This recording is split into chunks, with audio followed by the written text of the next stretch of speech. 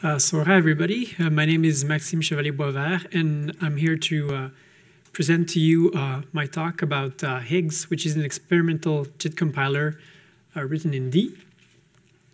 So my PhD research focuses on compilers and more specifically optimizing dynamic languages using techniques like type analysis. And Higgs is an experimental compiler that I'm writing for my research. The core of this compiler is written in D, which is the reason I'm presenting to you today. And so this talk is going to be about dynamic language optimization, Higgs, JIT compilation, and my research, and also about my experience implementing a JIT compiler in D. And I'll be concluding with some remarks about the use of JIT compilers for D's compile time function evaluation. So dynamic languages are a family of programming languages that include JavaScript, PHP, MATLAB, Python, and others. And what these languages usually have in common is dynamic typing. So types are associated with values instead of variables. That is, variables can change type over time. And there's usually no type annotations in the language themselves. They also have the concept of late binding. That is, symbols are resolved dynamically instead of statically. So global variables are resolved dynamically. Function names are also resolved dynamically. They also often have dynamic loading of code, so functions like eval and load, and also the concept of the dynamic growth of objects, so objects as dictionaries, basically. So dynamic languages have a reputation for being slow, or at least significantly slower than static languages.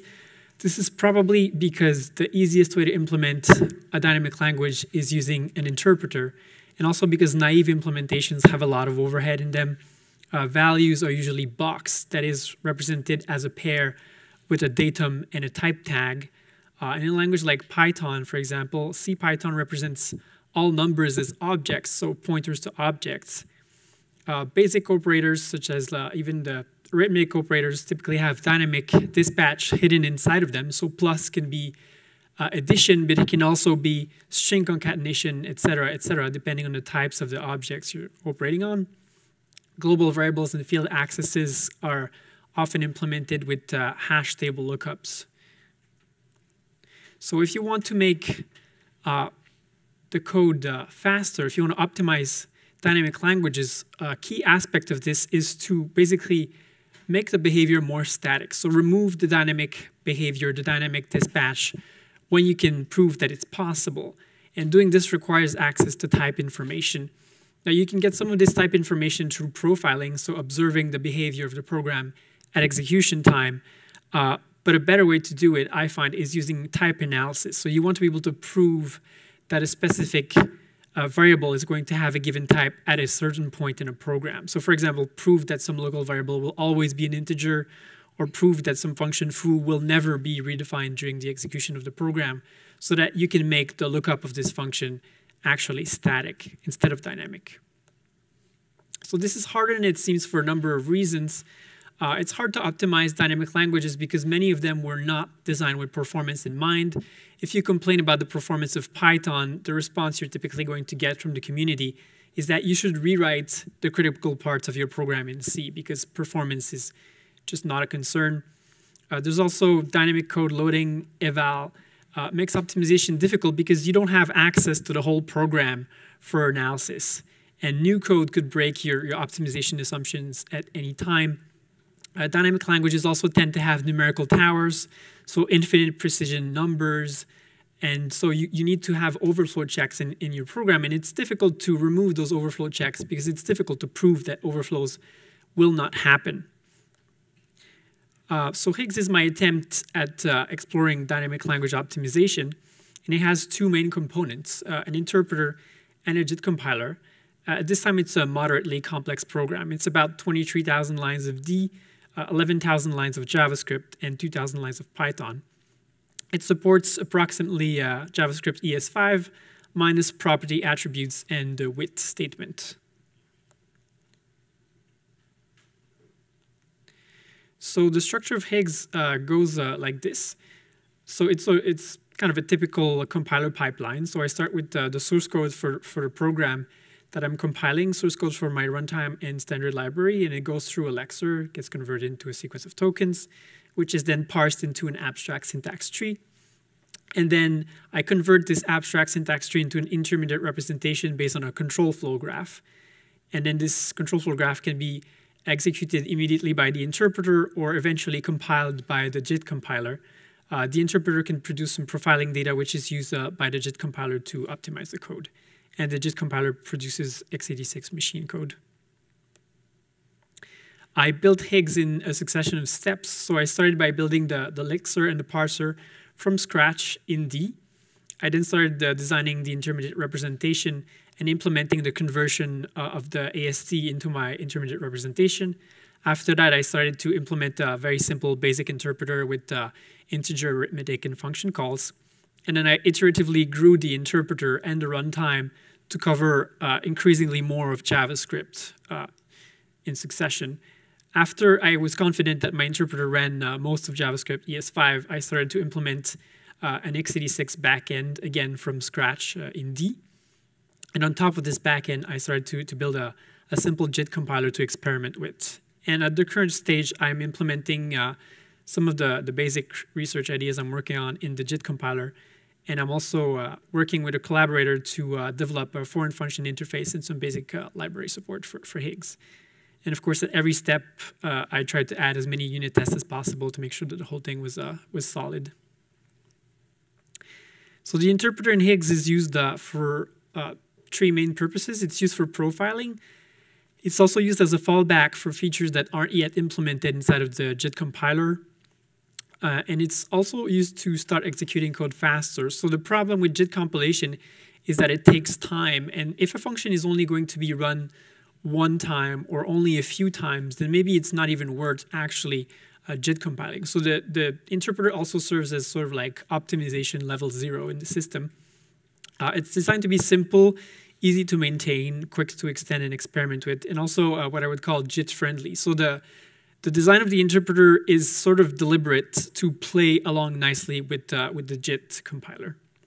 At this time, it's quite slow because performance wasn't really a concern for the interpreter. So it takes about 1,000 cycles per instruction. The structure of the Higgs interpreter goes something like this. So there's two stacks. There's a stack for words, and there's a stack for type tags. This is the advantage that I can access values on the stack in an unboxed representation immediately. Higgs also manages its own heap, which is based on a copying collector. So there's an allocation pointer and a heap limit pointer. And there's also an instruction pointer that points to the current instruction in a sequence. Yes? So I assume that there's an invariant that the stacks are the same size, right, at all times? Yeah, they have the same size. And you know, could you give a bit more detail about the trade-offs of choosing two stacks instead of one that interleaves the types and the values? Okay, well, the obvious disadvantages would be that you're using a little bit more memory. So I use 1 byte per type tag, so you're using 1/8 more memory. You're also using 1 more register, so I have 2 stack pointers. So those are the main disadvantages that I see. The advantages would be that you don't have to box and unbox your values. You don't have to do NaN tagging on floating point values. You don't have to do any shifting of pointers and integer values. So you have access immediately to an unboxed representation. I also think that this might actually work nicely for performance because modern CPUs have multiple execution units, and so possibly the type operations and the value operations can execute at the same time.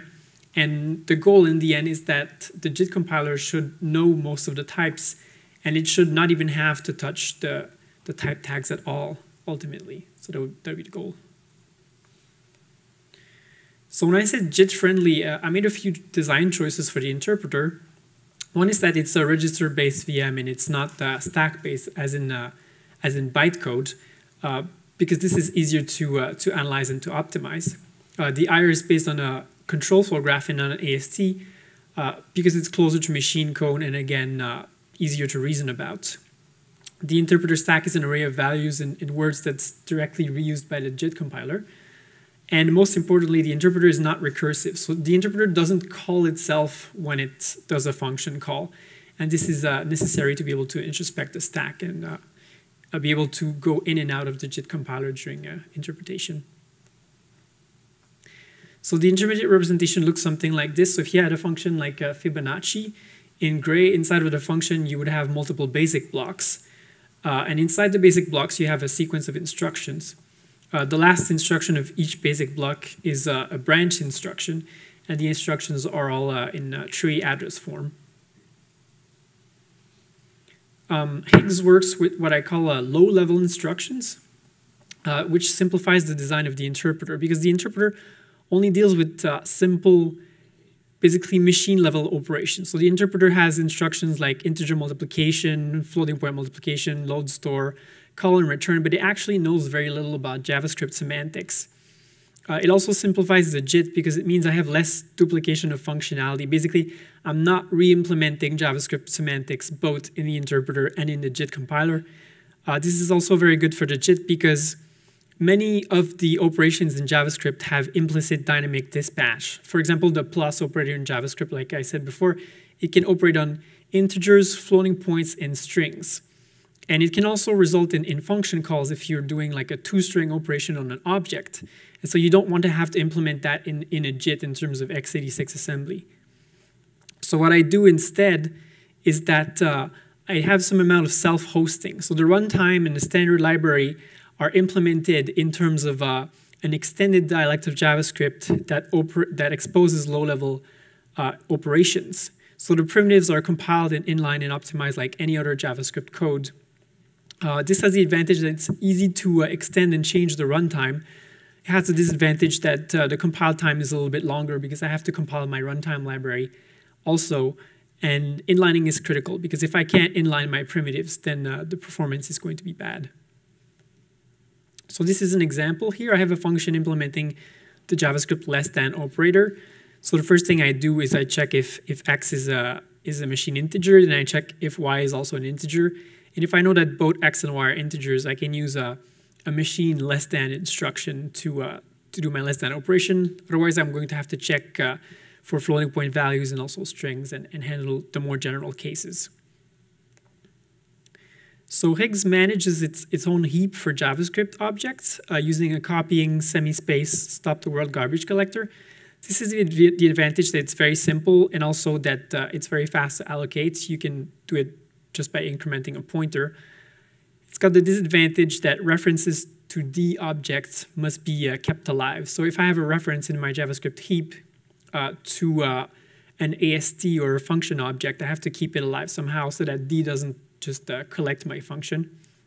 Also, when the interpreter manipulates references that are inside of my JS heap, the Higgs garbage collector might move those objects, so I have to be careful. Fortunately, the second problem isn't very hard to solve because since my instructions are very low level, most of them don't trigger garbage collections, and so they can't result in the objects moving around. So I only have a few instructions that I really need to worry about. So the picture looks something like this. So the interpreter might have references to objects inside the Higgs heap, and it might also have references to instructions, for example, inside of the D heap. If I have closures inside of the Higgs heap, they might refer to their implementation function. And so the interpreter has to have like a little table of references to functions that are still alive so that those functions don't get collected. And the Higgs garbage collector is going to remove functions from that table when they're unreachable, basically. So the JIT compiler in Higgs targets only x86-64 for simplicity, and it kicks in once functions have been found to be hot enough, so word compiling. This is done with execution counters on basic blocks. And right now, the JIT compiler is fairly basic. It doesn't do inlining, and most of the code is function calls, but it still results in the speedups of 5 to 20x. And I expect that soon, with inlining and a few more tweaks, it'll be able to reach speedups of about 100x over the interpreter. So what I'm currently doing in terms of research is exploring this idea of context-driven basic block versioning. So it's an idea that's similar to procedure cloning, but that operates at a lower level. So basically, I'm specializing code, specializing basic blocks based on low-level type information and register allocation states, and also eventually probably based on accumulated information during compilation. I'm in the process of integrating this in the JIT. And it's interesting because it's got some similarities with trace compilation, but it works within a method-based compilation framework. So imagine, for example, that you're compiling a simple for loop. So you might have a basic block that implements the loop test. You might have another block that implements the loop body. Here we're doing some operation on 3 variables, x, y, and z. And then I have another basic block that does the loop incrementation. And when my loop test fails, I'm going to jump out of the loop to a loop exit block. So now if I'm compiling this inside of a JIT compiler, when I start compiling the loop, I might have a certain assignment of registers to variables to registers and also to stack slots. And the issue is going to be that pretty often, once you're done compiling your loop and you want to jump back to the start of the loop, you're going to find that the assignment of registers doesn't actually match what you had to start with. And so the typical solution to this is to compile a little stub of move operations, basically to try to match the different register assignments. So this is not super efficient, but it's what most compilers will do. But what if instead you could compile a second version of your loop body and your loop test? So basically, you compile a new version that works with the new register assignments, and you don't bother doing move operations. So the idea here is that we would create versions of the loop until we reach a fixed point, where the register assignment at the end is going to match the register assignment at the beginning. So the advantage would be that we're automatically doing a little bit of loop peeling and tail duplication when useful. We're having fewer move operations, and we can make simpler register allocators more efficient. This is also a little bit similar to trace compilation because we can use this system to accumulate knowledge during compilation, and also we can use it to specialize codes not just based on register allocation, but also based on type information, possibly even do constant folding during compilation. So one way to see this is that traditional compilation and control flow analysis compute a fixed point, basically. So at each basic block, I want to have solutions that agree for all incoming control flow edges. So I want to have an answer that is pessimistic and that agrees with all the possible inputs. If we do block versioning instead, we allow for multiple possible solutions to be true for a block at the same time. And we don't necessarily have to sacrifice and pick a pessimistic solution. So we're basically shifting the fixed point from the analysis to the creation of new blocks. We're doing a fixed point on the versioning of blocks instead. So obviously there's a number of research questions. If we do this, we're going to get a certain amount of code blow up. So are we going to have to put a cap, a limit on the number of versions of basic blocks? What can we do to avoid too much code blow up? What kind of performance gains can we expect? What kind of information should we use for versioning? Should we go as far as using this for constant propagation? Or what kind of granularity of type information should we use? And how much information is too much? Because presumably, the more information we have, the more context sensitive we are, the more code blow up there's going to be. And of course, there's a question as to the effect on compilation time, because the more versions you create, the more time you're going to spend compiling all that code. Okay, so now moving on to the second part of my talk. Yes? Before we move on, if you had infinite resources, the proverbial, how would you integrate Higgs on GC with this heap? If I had infinite resources? Yeah, if you said, you know, GC is going to be my focus here, I'm going to design the perfect system, how would you design it? Well, I don't really have an answer to that, honestly, but my area of research isn't really garbage collectors. I think that garbage collectors are sort of an ongoing research problem, but you know, what is the perfect garbage collector? What is the garbage collector that's going to work with multiple threads, that's going to allocate very fast, that's going to not suffer from problems when integrating with like a foreign function interface? And I don't really know, I guess. So probably simplicity was sort of a good goal for your design, right? So yeah. I picked a stop and copy collector because it was simple and because it simplified my work, and I felt more confident implementing something simple like that. Okay, and sort of a question from our camp would be to you: what did we do right and wrong in the design of this own garbage collector? Did it work well for you? It seems to have worked pretty well for me so far. I would say that it behaved predictably, like as I would have expected it to behave. But I haven't maybe stressed it enough to really be able to say how much it scales at this point, I would say. Okay, so, well, why did I choose D? Well, JIT compilers need access to low-level operations. They're systems programs, so they need to do memory management. They need to be able to allocate executable chunks of memory. They need to do raw memory access. They need to use systems libraries. They're also very complex pieces of software. You have a pipeline of code transformations. You have several interacting components. If something breaks in one of your code transformations, chances are you're going to notice. I wanted to have a language that would help me mitigate all this complexity that was expressive enough. I also wanted to have garbage collection because managing memory manually during all of those AST and IR transformations is very error-prone. I came from a C++ background, and I had a lot of experience with it. C++ is a very powerful language, but it's also very verbose. There's a lot of repeating of type declarations everywhere. I came to find working with C++ rather frustrating over time because of all the redundant declarations. Header files force like a poor organization of code. They have annoying constraints on what you can put in a header, what you can't put in a header, like templates, for example. C has macros, but they're kind of messy. The C++ templates feel sort of limited, and there's no standard GC implementation. At the same time I was looking at D, I also looked at other options like Go and Rust. Rust was very young when I started my project. It was changing a lot. It was still in flux. I've been told that it's still changing quite a bit, so it really wasn't a realistic option for me. Go was interesting, but it didn't have templates or generics. I was told that it couldn't do pointer arithmetic without first casting your pointers to integers and then doing your arithmetic and casting them back.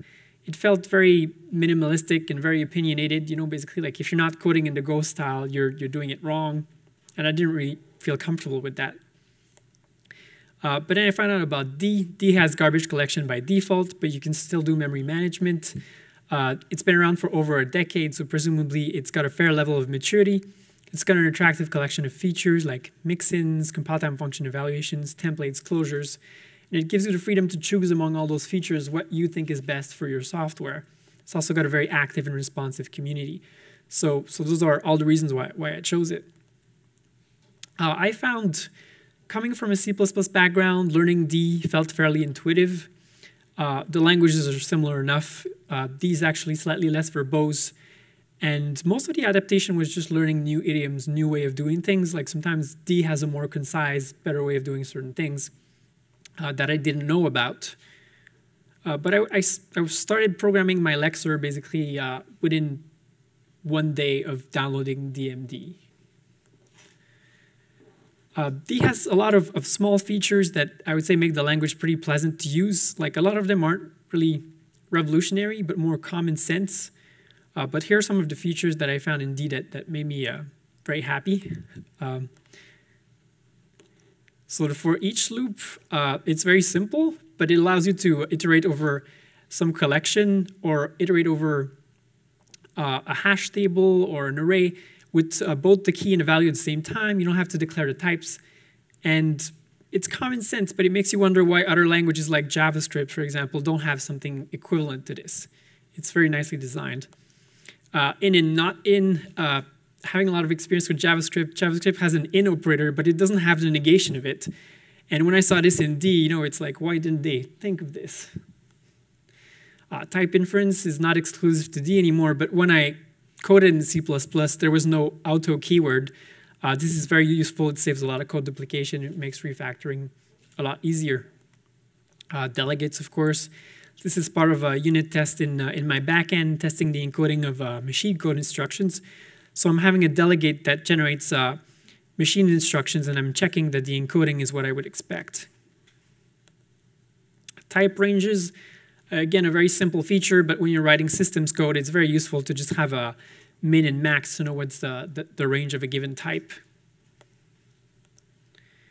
The D garbage collector, I had to make it interact with my garbage collector, which means that I did memory management manually. I also had regions that were not collected by D. I had to maintain references to the D heap alive.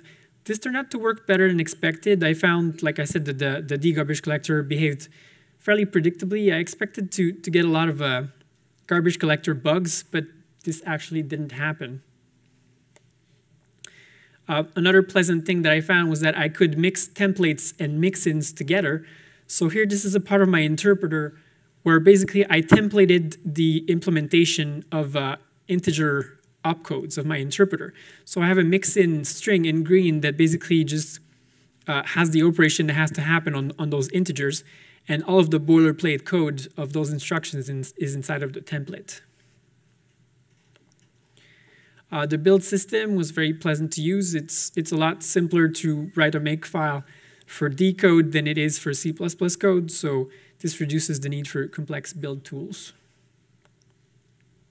And of course, the community, the centralized dlang.org website is a great resource. The forums, the documentations, and the downloads all in one place.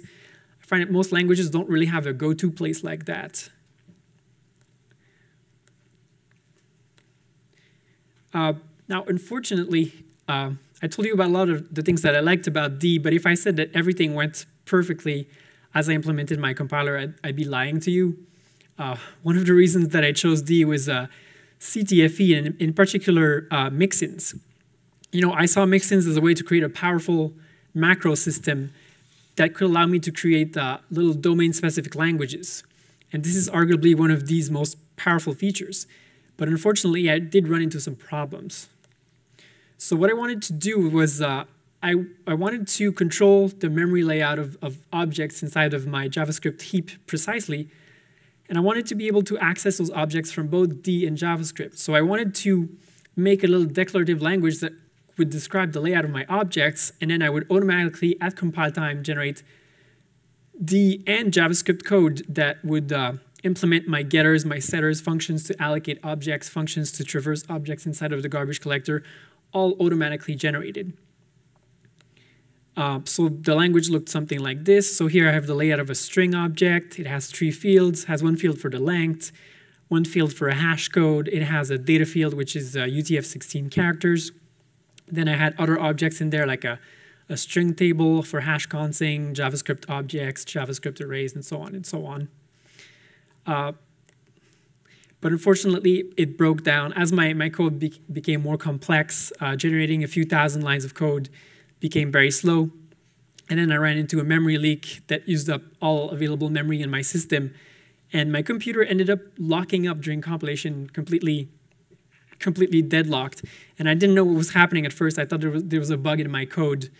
But then I figured it out. And so I went to the D forums to ask for some help. I was told that it was a known compiler bug, but it would be fixed within a couple of months. And at that time, I was kind of frustrated and confused. I didn't really know what to do because I needed this to work immediately. So what I ended up doing is I ported my little domain-specific language to Python, unfortunately. Yeah.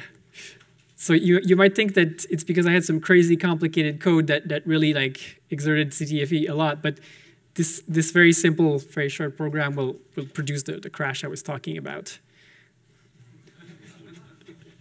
I also ran into some issues with templates. I wanted to have templates with lists of integer arguments to describe my instructions, but I ran into a known compiler bug, and so I resorted to having more code duplication. But I expect that this will be fixed eventually. Another problem that I ran into, I don't think I can really blame DMD for this, but it was kind of unexpected. I found that I had issues with assertions. So if I trip an assert in a function that's indirectly called by machine code I generated myself, it will throw an exception, and it will try to unwind the stack. But when it gets to the stack frame that is my own JIT code, it doesn't know what to do, and so it segfaults. And so probably assert should print an error message before it tries to unwind the stack. But I guess that's a design issue. Yes? Oh, I know what the problem with that is. The stack unwinder expects a BP as the frame pointer, and that the BP points to the previous frame pointer. And that's what it walks. And if that is not set up like that, it will crash walking the stack. Yeah, that was my guess. So I would say you may want to submit a bug report, and either we need to document this requirement or fix, change the design of assert to.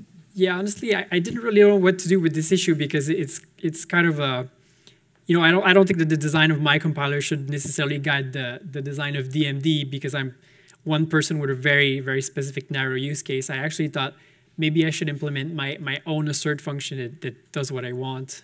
Yes. You can implement your own assert function because what assert does is it calls through a pointer to a function. And you can override that with your own function and do whatever you want. It doesn't have to walk the stack at all. So yes, you can make this work. Yes, that's probably what I'll end up doing. Another issue that I had was with unit test blocks. I used a lot of them to test my compiler, but I kind of wish that I could name my unit tests. I kind of wish that unit testing reported failing tests at the end. Also had a minor issue because Higgs, when you start it with no arguments, it will go into a read eval print loop. But this is not really the behavior I want. If I start Higgs with unit tests, I don't want it to go into a read eval print loop. So I had to use some little tricks to get it basically not to do its default behavior when doing unit testing. I also kind of wish there was a way to select which tests are going to be run more precisely. I was kind of tempted to write my own unit test framework, but I decided against it because I didn't really have the time. This last one here is kind of a pet peeve, but I've been using associative arrays to map objects to behaviors. For example, here, this is in my backend. I wanted to map different opcodes to functions that generate code inside of my JIT. But I have to initialize those associative arrays inside of a static constructor.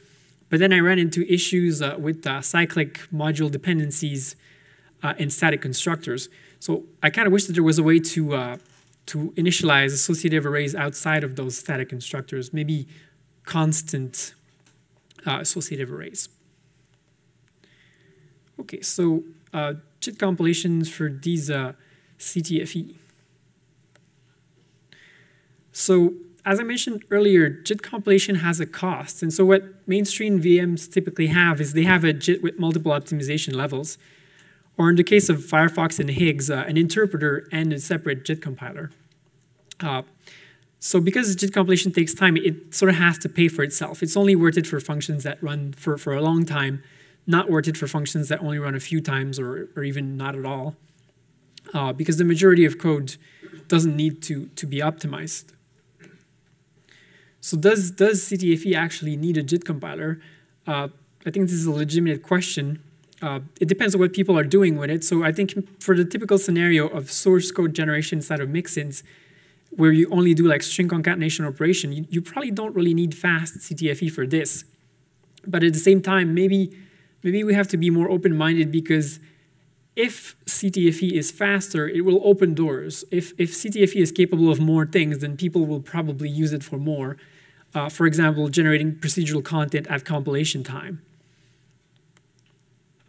So my advice would be it's probably not worth it to optimize a CTFE interpreter to that. For example, I spoke to the Mozilla JIT engineers, and they tell me they have a bytecode interpreter right now, but they're planning to switch to something simpler and slower. They're planning to actually go back to an AST interpreter just because it's easier to maintain and to work with. And they really think that interpreter speed doesn't matter when you have a JIT.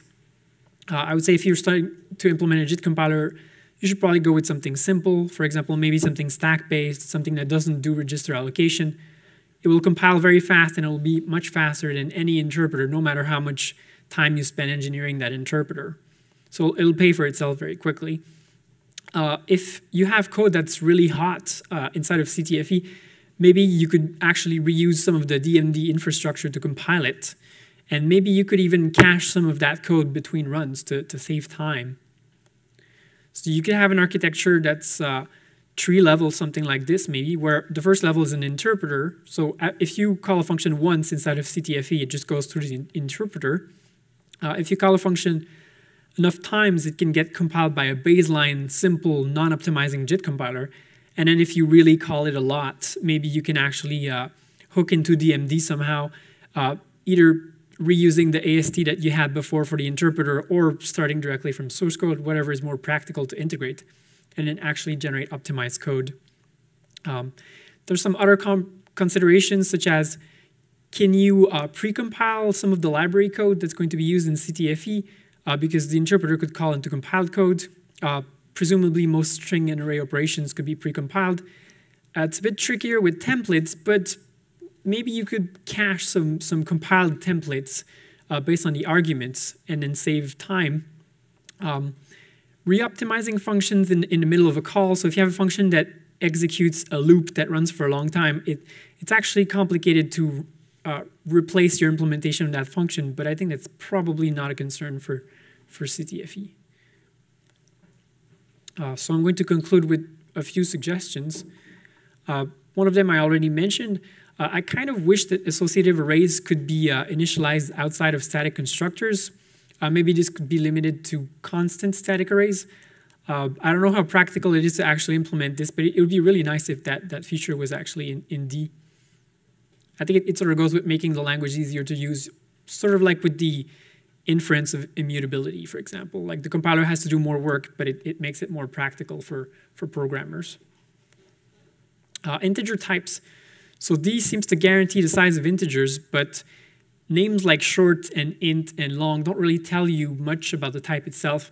And so as someone who is always including stdint, in the code because I want to know what I'm using, I kind of wish that names like int8, int32, and so on were in the default namespace, and maybe that people were even encouraged to use those types, because then maybe programmers would be more aware of the limitations of the types that they're using. In terms of documentation, I would say I still don't know D that well. I still feel like I could be exposed to more idiomatic D code. I wish that there was some sort of repository of idiomatic snippets of D code that are like the good way of doing things, so that I could learn the language faster. In conclusion, I would say I had an overall positive experience using D. I did run into some problems, but no showstoppers. People often accuse C++ of being too complex, of having too much.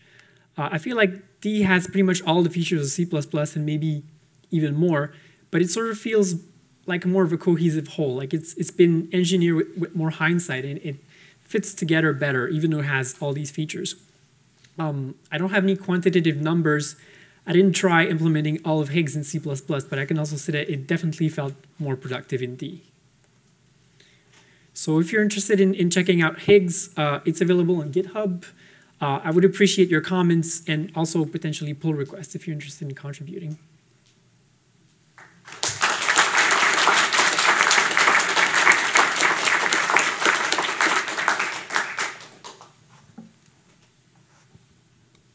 Questions?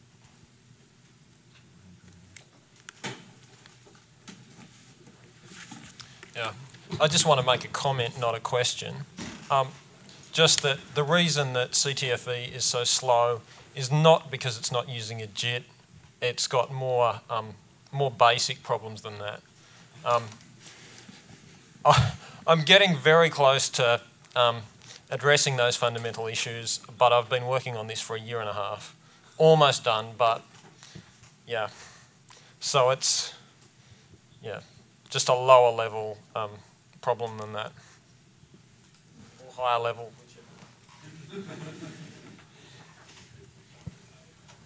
So I guess it's somewhat of an obvious comment, but you said you used Python for your DSL. Couldn't you just have offline generated your DCTFE code just the same, like reused your CTFE code but just offline compiled your code? Like offline generated your code?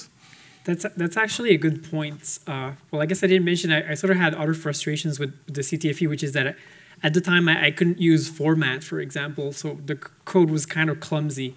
Okay. And I could have just used it offline, like you said. I kind of felt like, well, Python is a nice language for working with strings, so if I'm going to convert, maybe I might as well. For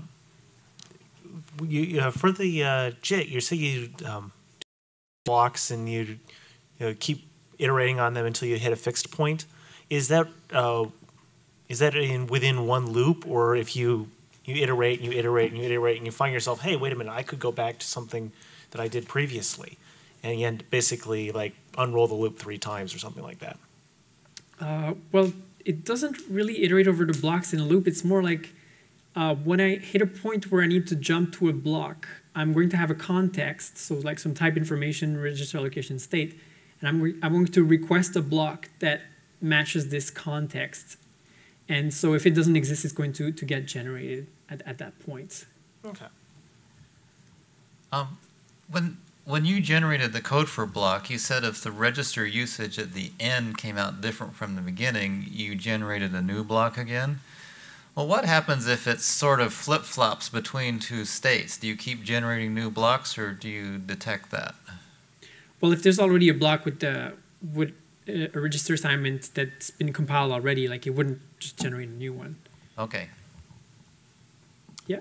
So at the end of the first half of your talk, you talked about some of the research questions like code blow up, exponentially increased code duplication. Do you have any early results on that? So far, it doesn't really seem to be a problem, but I don't do inlining in my system. So I expect that the bigger a function gets, the more blocks it has, the more of a problem it's going to be. So far, the biggest functions that I have, I get like a code blow up of like 20% only, which is really small. Yeah. In the same vein, it sounds like you're looking at some sort of a cache eviction strategy or a sort of garbage collection for these generated blocks. Did you approach things that way? I didn't actually approach things that way, but there's sort of, like we already have plans for like a phase 2 system, maybe where the blocks don't actually just get generated when compiling a function, but they would actually get compiled lazily. So sort of like an incremental function compiler where only the parts of a function that have been executed will get compiled. And then when you jump to a block for the first time, it would get compiled. A new version would get compiled, and maybe even some sort of incremental inlining of functions, but that's not quite there yet.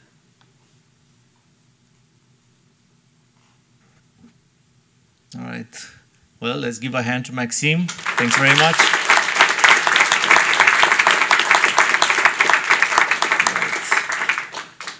All right. 6 minutes break.